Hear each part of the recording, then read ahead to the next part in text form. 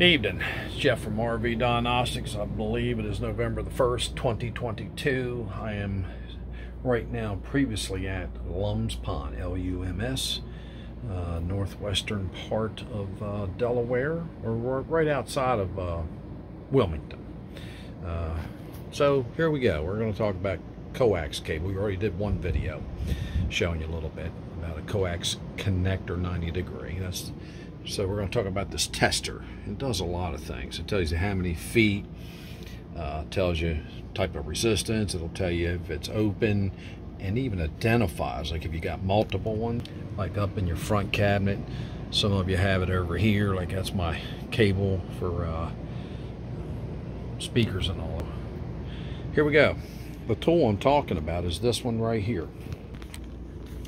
It is a VDB Scout Pro 3 climb tool right there, and that's the on and off button, and then you hit it twice and the backlight comes on. This is a distance button. See, it's for mechanical drafting or whatever, and that's a coax cable. These are like Ethernet. There's telephone cables, right, and there's music and sound. Okay, so we're going to test this one cable. We're already hooked up. I screwed it in. You can do like here, this comes out, and then you got the same cable up here, but this is coax. So we turn it on with the button one time. Alright.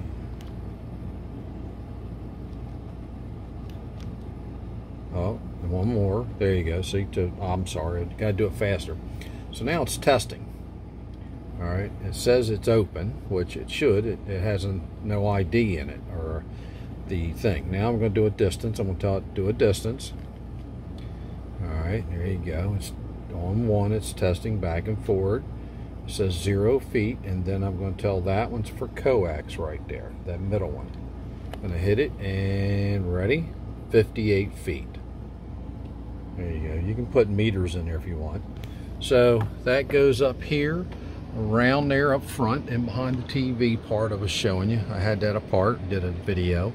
It goes up and around the cap, front cap, all the way in the roof. It's got 3 layers of Luan and a fiberglass, solid fiberglass on the top. It goes all the way down, about 8 to 12 inches in some places.